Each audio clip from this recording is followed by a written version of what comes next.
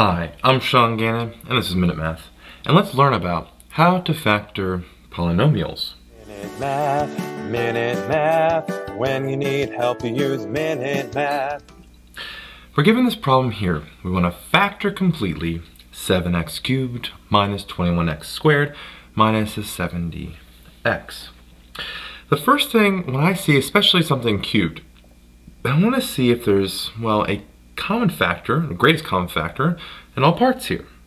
I see that there's at least one variable x, and actually a 7. A 7, my leading coefficient here, in front of the x cubed. Then I have a 21 and a 70. 7 goes in each one of these. So if I pull out a 7x, what am I left over with?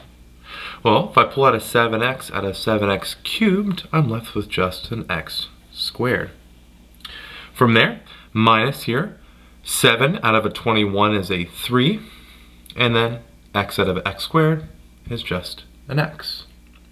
The last part here, minus 70x, a little simpler. We have, well, negative 70, or 70 divided by 7 is a 10. We pull out the x, we're left with no x left here. And so now we've pulled out a 7x from all parts. Now we have really this polynomial on the middle that we're looking at in parentheses. So I'm going to rewrite my 7x, and I know I want to rewrite this middle section to see if I can write it in terms of two parentheses. Notice I can do that again. I'm noticing here an a value of 1 in front of the x squared. That makes it a lot easier. I have an x here and an x right there. Alright, now I want to ask myself two questions. What numbers, or what two numbers, multiply to be a negative 10, but add, so that's c value, negative 10, but add to be a negative 3, the b value.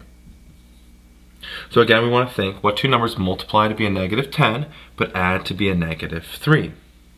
The two numbers I'm gravitating towards are a 2 and a 5, right? 2 and a 5, I know I can combine them, subtraction some ways to get a 3, and then they multiply to be a 10. Which one's negative, which one's positive?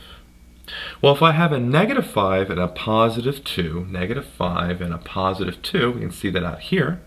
Negative 5 times a positive 2 is a negative 10.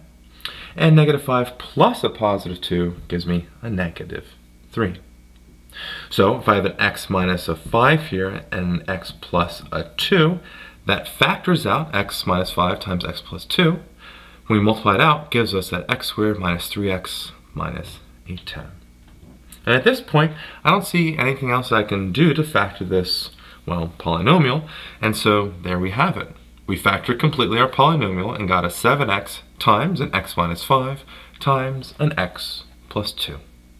I hope you learned something here on how to factor polynomials. If you did, don't forget to give this video a thumbs up and subscribe to our YouTube channel. This helps us make more of these free math lessons for you and for everyone else. So as always, thanks for watching.